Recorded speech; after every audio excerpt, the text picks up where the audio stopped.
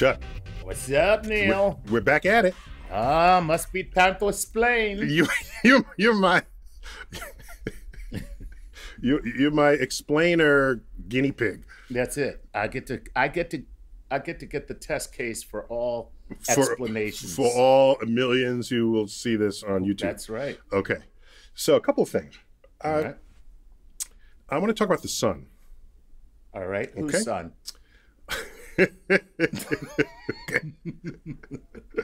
S-U-N, the sun. Right on. Right the on. day after which Sunday is named. Okay. Did you know that? Yeah, Sunday. I don't know. I mean, it only has the word in it. Yeah, Sunday's named after the sun. The 7 days of the week are named after the 7 classical planets, just so you know. And gods related to those planets. So Saturday, I guess, is named after whom? Saturn. Saturn. And Moon Day. The moon. I gave you a hint there. Because you called it Moon Day. The Moon Day. So here we go. And the others, you have to go to the god equivalent that ruled the planet. And then you can flesh out the 7 classical planets, which were Mercury, Venus, Mars, Jupiter, Saturn, the sun, and the moon. There you go. The 7 objects that would wander against the background stars. And the Greek word for wanderer is planetes. That's very cool. Yeah. Okay, so the sun, what's interesting to me is our vocabulary to describe what's going on in the sky is pre-Copernican. So Copernicus, around 500 years ago, wrote a book called De Revolutionibus, which was on the revolutions of the heavenly bodies. And he realized that maybe Earth is not in the center of all motion. He should have named that book, It's Not All About You.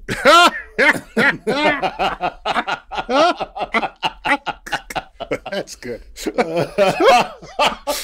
It probably would have sold better, you know. The world's first psychiatrist. It's not about you. It's not about you. And it's not your fault. Right. It's not your fault. It's not your fault. Okay. So our vocabulary reflects Earth being in the center of the known universe.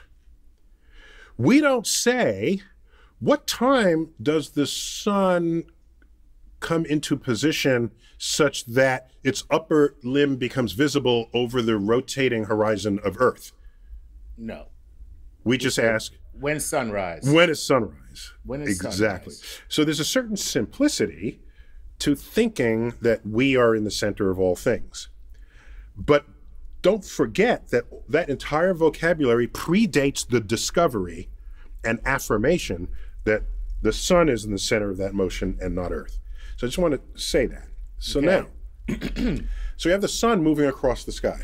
So sunlight was generated in the center of the sun. We did a whole explainer video on how the sunlight gets out of the sun. And then it comes through empty space, all right?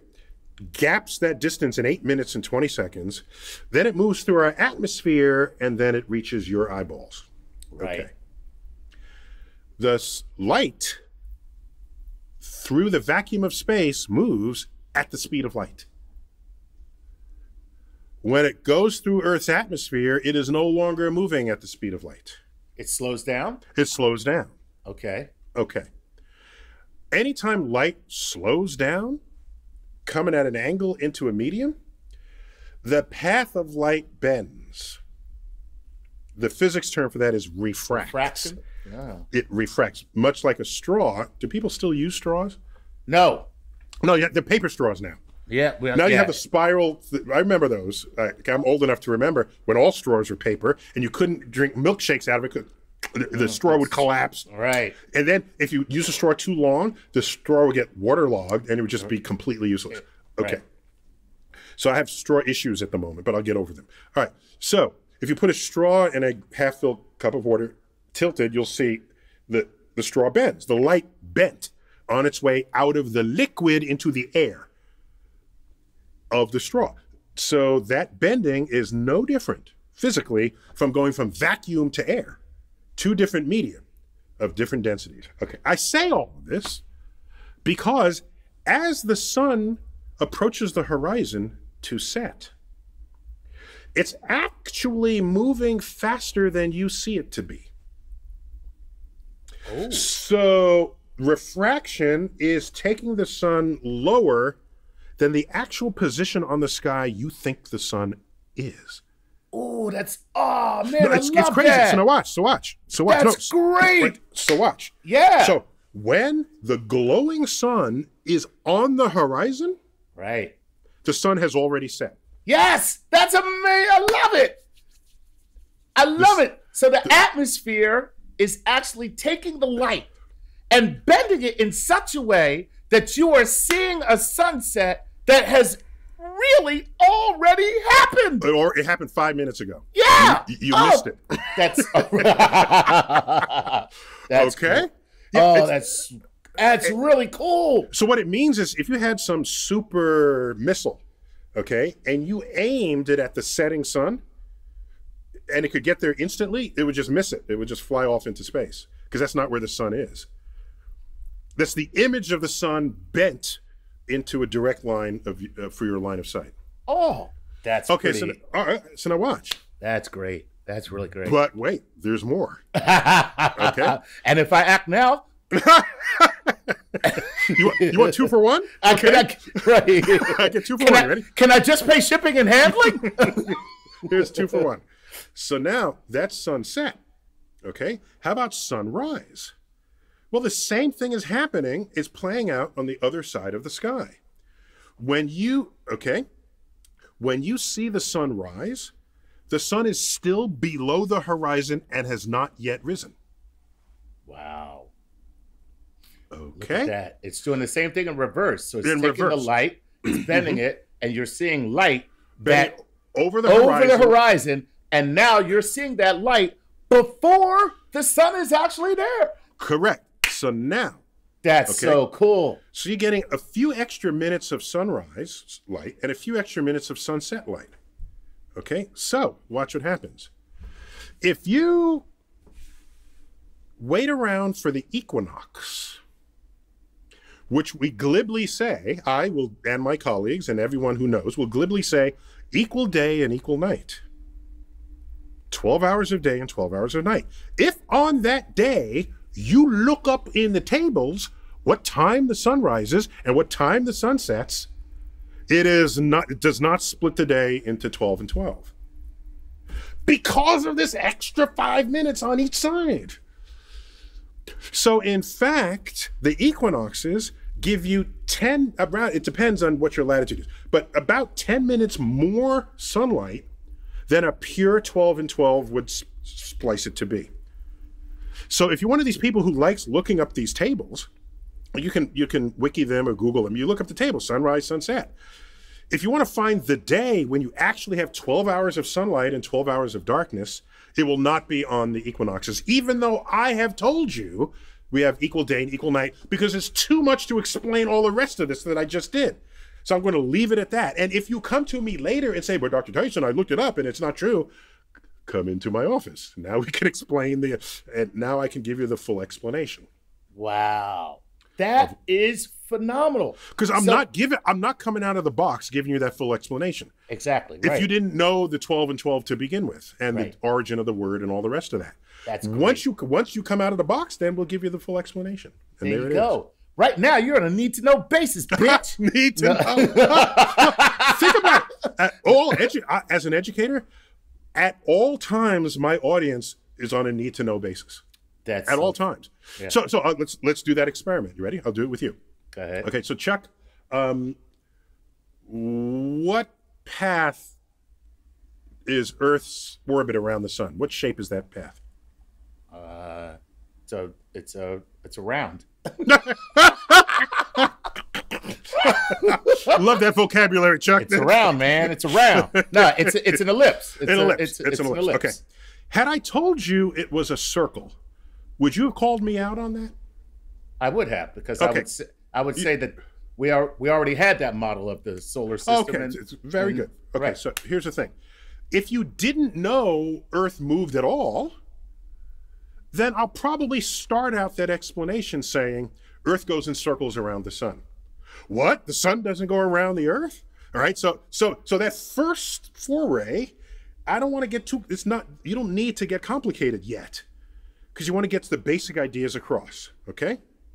So then we go around a circle, and then we say, no, wait a minute, the circle's not working as we need. Oh, because it's not actually a circle. It's an ellipse, okay? A slightly flattened circle, which is the answer you gave me.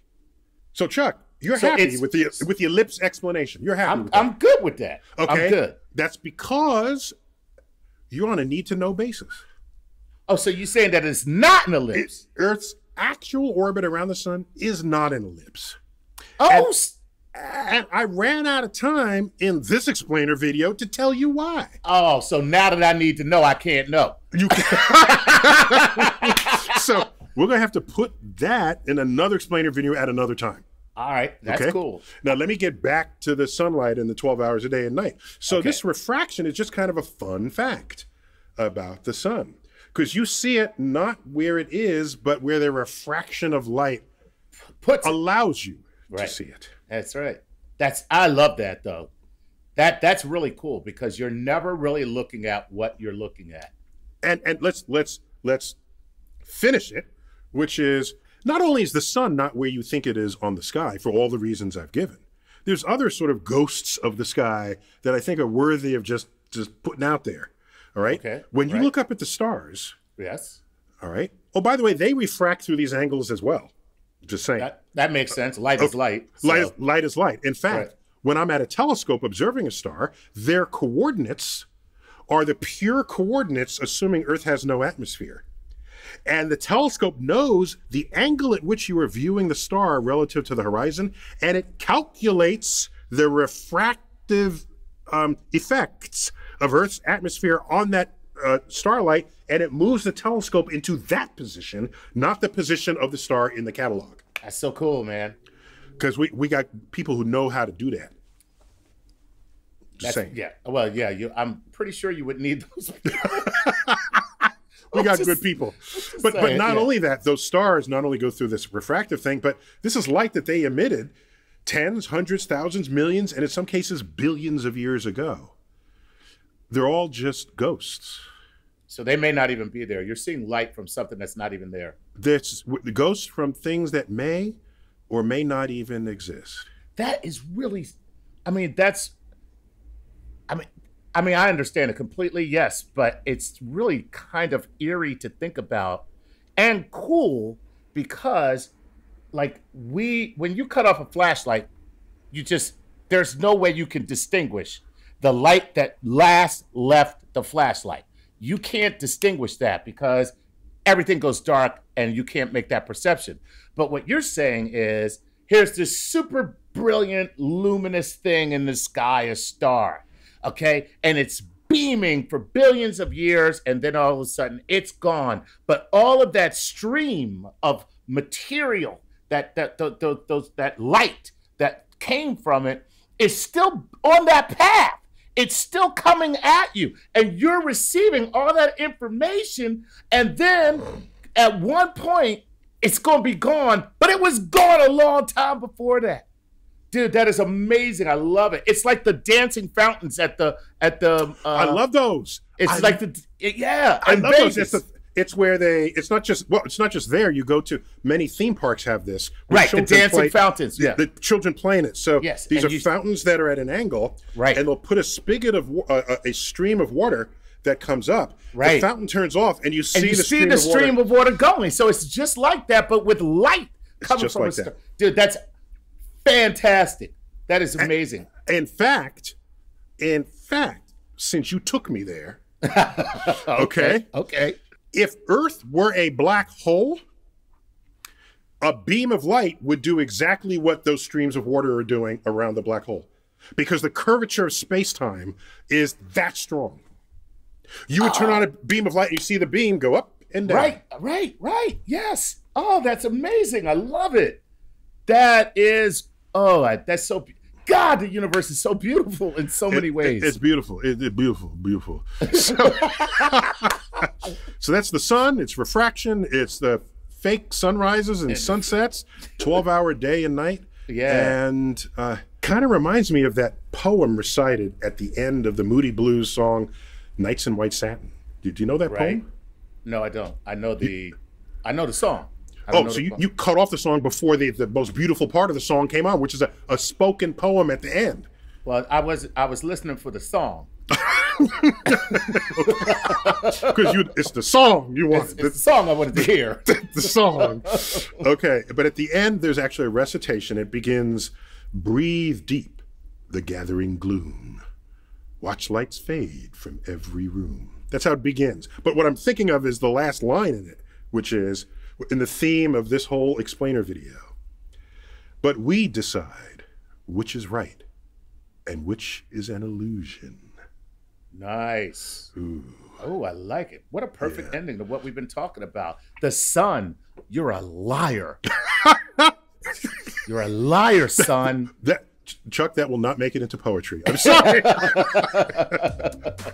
All right, we got to drop it there. Chuck, always good to have you. Always a pleasure, babe. All right, I'm Neil deGrasse Tyson, your personal astrophysicist. Once again, bidding you to keep looking up.